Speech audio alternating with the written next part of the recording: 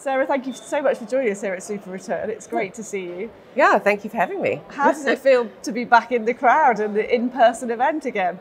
Oh, it's great. It's great to see things busy and see lots of old faces. I'm sort of one of those old school people who really definitely Gen X prefer to do things face to face, and it's been really great. It's been a challenging period, hasn't it, for everybody? What would you say were the key impacts on this industry, and what will be the ongoing effects, if you like, too? Look, I think that we've all adapted really well, and so a lot of us were scrambling when the lockdowns first started in March of last year to assess impact on the portfolios. Then the central bank response to it much more quickly than what happened in the financial crisis was to print money, and so I think a lot of businesses, obviously, if we looked at our Q4 valuations, there was a lot of recovery coming through by then.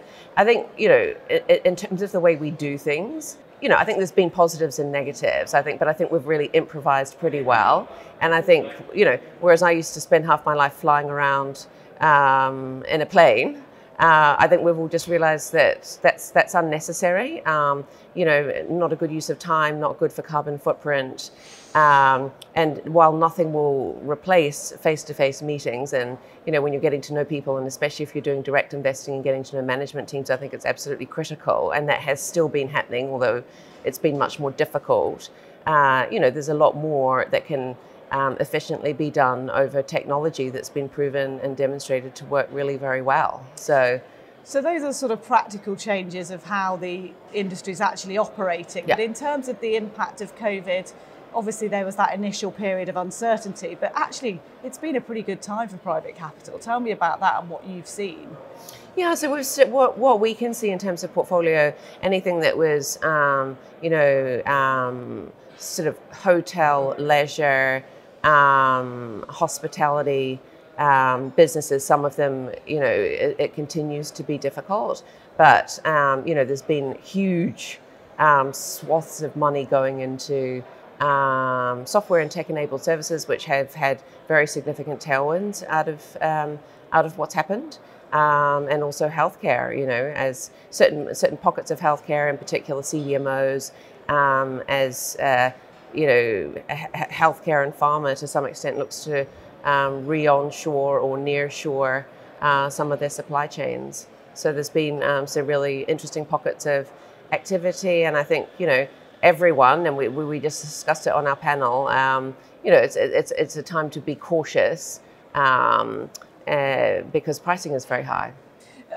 I know you described it, I like the analogy of you've got to be careful you're backing a racehorse and not a donkey, because the valuations are so high. Tell me about that and what the caution needs to be applied at the moment. Yeah, so I've stolen that quote from somebody else, and she said, yeah, if you have to pay for a racehorse, then make sure you get a racehorse and not a donkey. And I think for us, we're not direct investors. We always work with partners, so it comes down to picking a partner who has an extensive track record of value creation, managing through different cycles and periods of difficulty within a particular sector, and they have a value creation. I call it the sausage machine, where it's repeatable steps to support ongoing business growth and management teams within particular sector verticals.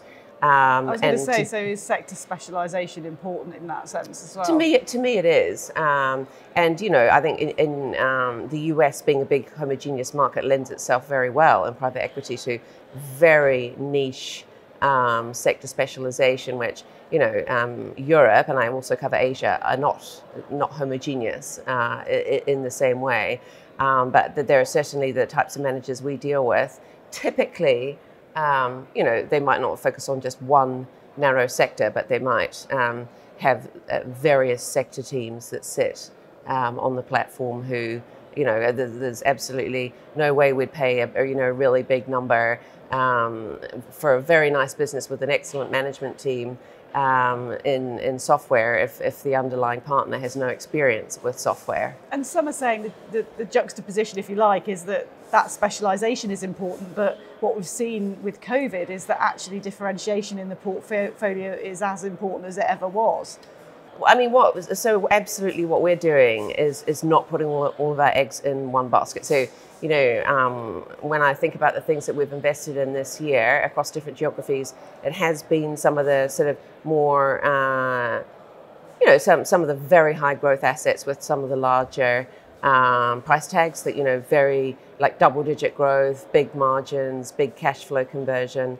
But also, again, partnering with the right people to continue to drive, you know, value creation through the whole period. But also, we've done stuff in industrials and, you know, more difficult businesses that are facing, you know, perhaps some degree of complication or a turnaround.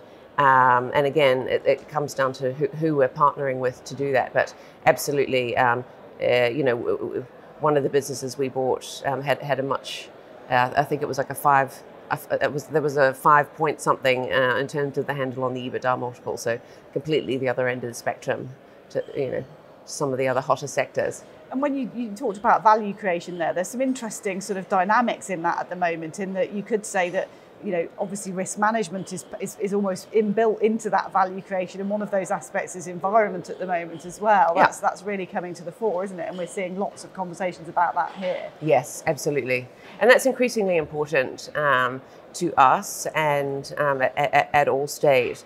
And we are very focused, and you know, since I started a bit more than a year ago, and it's just been a vertical almost curve that we're going up.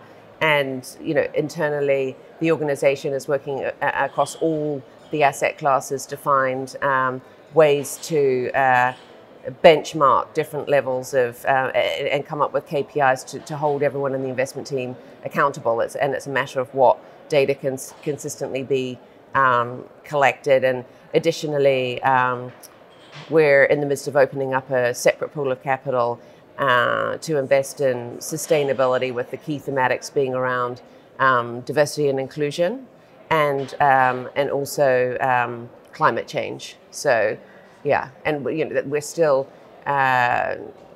pulling. The strategy is still something that's in a formulation phase, but it's definitely to be backing those key thematics in a private market context. And this is perhaps a great opportunity reputationally for this industry to be the good guys, isn't it, as well, in those terms? Absolutely, and it's I think it's about, you know, for us, it's about being you know, good corporate citizens, and it's good for branding, absolutely. But it's you know, these are real issues. Like, we're an insurance company. We're you know, we're affected by climate change and catastrophic events. You know, it's important for all of us.